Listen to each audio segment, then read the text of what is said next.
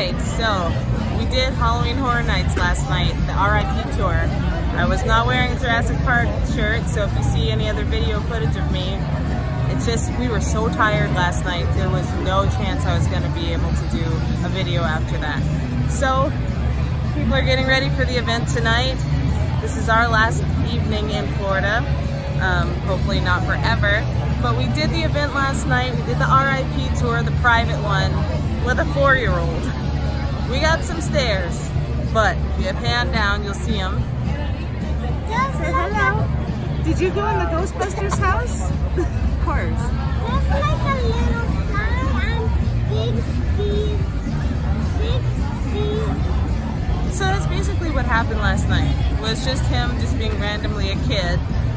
Fortunately, of my 6 kids, 2 of them just don't have any fear of that kind of thing. So he went through the park, scare zones and all. He got one little reaction to a chainsaw guy who really pushed it because he couldn't believe this kid was not scared of him. Aside from that, he was giving fist bumps and asking for sanitizer. So, do I recommend that you do Halloween Horror Nights with a little kid? Depends on your child. Looks like things are kind of changing. We saw other families there, so that's kind of the tone of this video, is to let you know that if you are a family and you are a family that are horror fans and your kids genuinely aren't scared of that type of thing, you can give it a try. Don't take them in the houses. He did do the Ghostbuster house, but aside from that, he just stayed with the scare zones. We loved the houses this year. We felt like a lot of them were just really on par with each other, whereas last year was a little bit more variable. The Stranger Things house was definitely amazing. They stepped it up. They included season 3. It's definitely worth it. Ghostbusters house, Killer Clowns, the Us house. I wasn't a big fan of that movie, but the house was great. So, we didn't love the pizza fries. The drinks were different this year. A lot of them had orange stuff in it, and I'm allergic to oranges, so I didn't get to try them. We did have a Stranger Things cupcake. So we split it between the 3 of us, and of course the RIP tour comes with some food and stuff, so tried some snacks.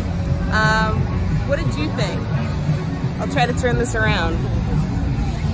I really enjoyed it. I thought the scare zones were really good this year. They were good last year, but they were really good this year. That Rob Zombie one, eh? Yeah, the houses were like you said, they were a little more level as far as all of them were pretty good. Last year was a little up and down. I really liked it. They had some original ideas that were pretty cool this year.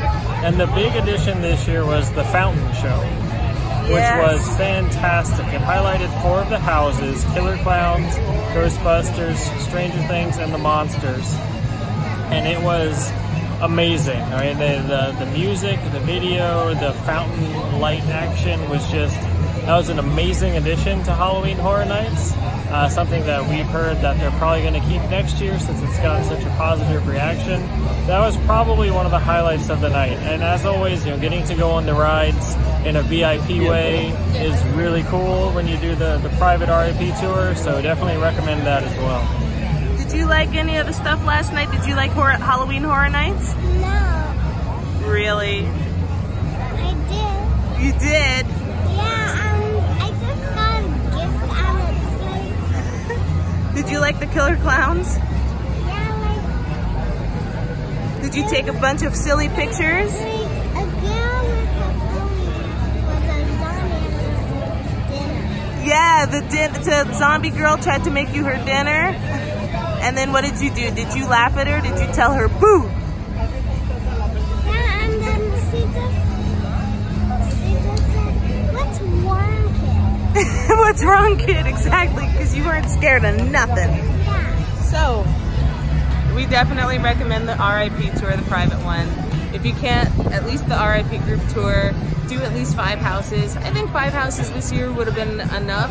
For me, it actually was. I skipped 3 houses. Josh did all of them.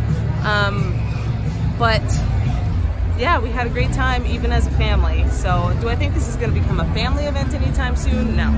But do I think that if your child is capable of enjoying that type of thing and not screaming and disturbing it for others, why the heck not? We saw literally, I saw a woman walk in with like a 2-year-old. She had like a 6- and an 8-year-old on her hip. Her husband was there.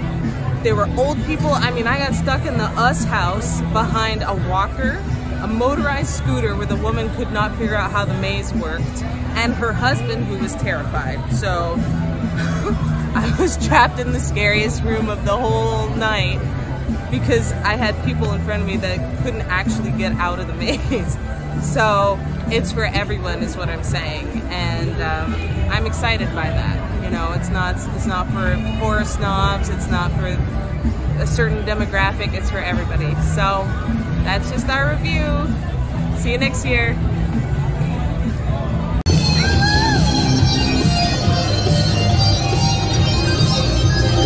Yeah.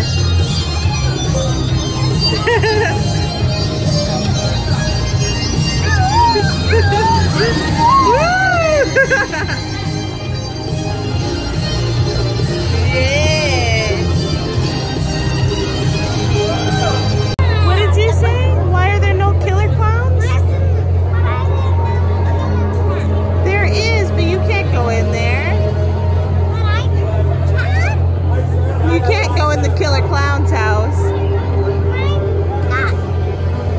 It might be a little too much. Next year, maybe.